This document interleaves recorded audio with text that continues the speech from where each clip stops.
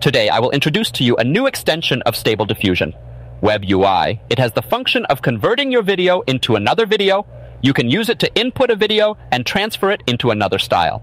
In the demo, at the beginning of the video, I used it to change the video to anime style. Here I will guide you to do it by combining with controlNet. If the video is good and useful, please help subscribe and like the video for my channel. Thank you. Let's start.